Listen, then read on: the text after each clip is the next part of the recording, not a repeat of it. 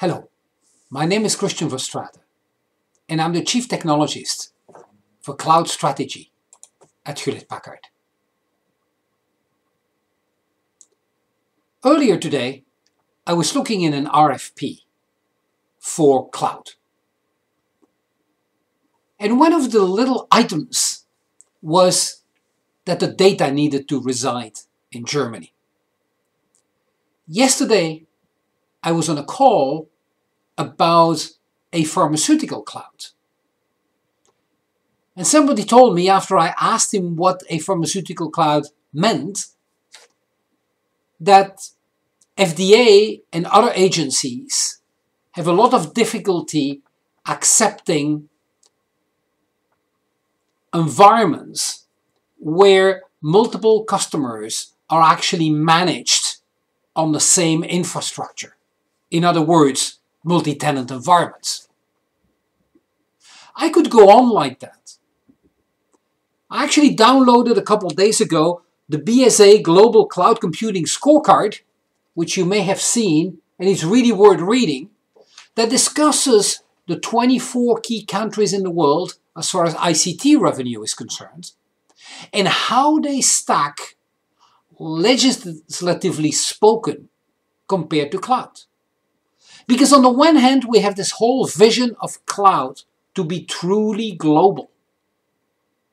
But at the same time, there's a lot of limitations, being it from a geographical perspective, from a legal perspective, from a compliance perspective, and I can name them, that actually are limiting ourselves as far as our capabilities of cloud. So do we need to end up building a global cloud in every country?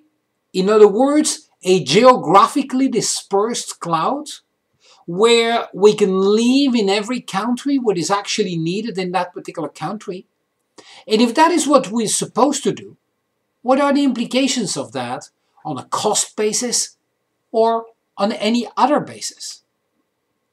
Now, what's a little bit humorous in that is that particularly in smaller and medium businesses, most people are not aware from those limitations and just don't care about them. And they do things on Amazon and they do things on Google and on other places without actually realizing they're not in line with legislative requirements. And nothing seems to happen. So what's the point?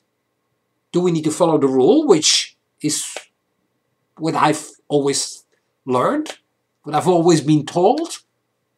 Or should we just forget about it to go for a truly global cloud, which is actually the vision of what we want to implement?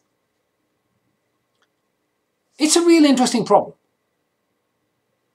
I know Nelly Cruz from the European Union has decided and is pushing the EU to come up with a consistent regulation around the 27 countries of Europe that will actually help things on a European basis. But by the way, Europe is not the only one that has problems.